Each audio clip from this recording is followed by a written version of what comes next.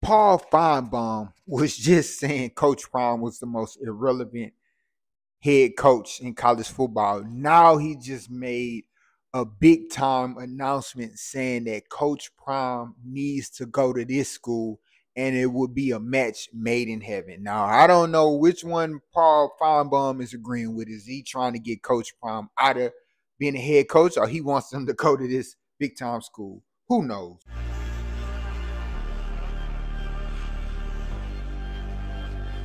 Instead of harping on Lincoln Riley, I've decided to come up with a solution. I thought about this the other day. Okay, maybe he does well, maybe he doesn't, but the answer is really moving forward.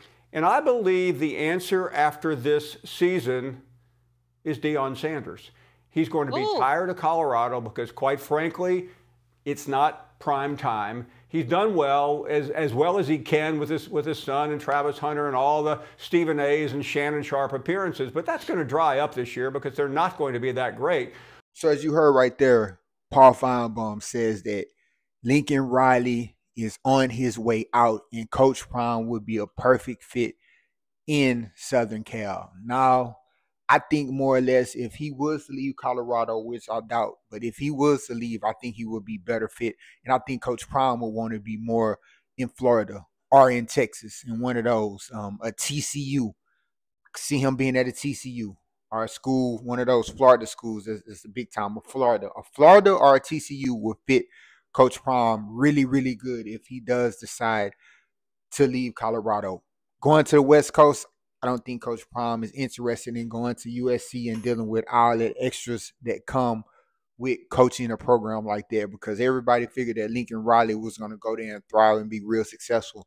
Now he's on the verge of getting fired, which is the reason why most likely Juju Lewis is not going to Southern Cal, for the simple fact of everybody knows that he's on the hot seat. So interesting take by Paul Finebaum.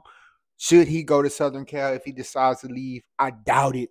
I don't think that'd be the best fit for him, but it definitely would be interesting if he did choose that route to go there, because Coach Prime in Southern Cal at USC will be able to absolutely recruit all the top 4 and 5 stars you could think of. And he would easily go there and dominate year one because the talent would be already locked in. He wouldn't have to hit the transfer portal as hard as he has to hit it in Colorado. So this is an interesting topic. I'm pretty sure Paul Finebaum thought about to come up with to have people talking. But y'all let me know what y'all think about this in the comment section. Make sure y'all like the video and subscribe to the channel. Out.